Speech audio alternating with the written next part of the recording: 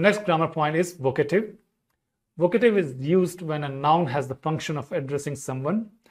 For example, if you say, hey boys, come here, the word boys in this case is vocative because you are addressing them. The oblique form is the vocative form for singular in Hindi. So, hey boy in Hindi would be a ladke. It is not ladka. The plural form of vocative is similar to the plural oblique form, but the nasalization is dropped.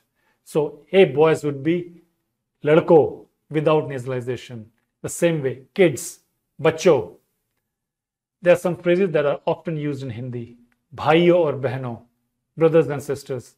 Again, you can see that the nasalization is dropped. Deviyon or sajjano, ladies and gentlemen.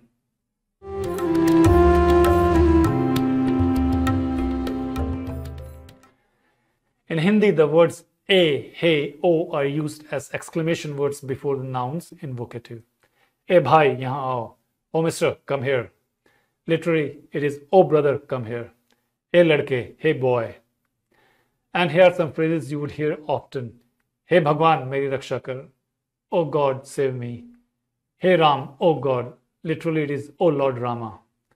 Oh mere yaar, sun to sahi. Oh my friend, listen to me.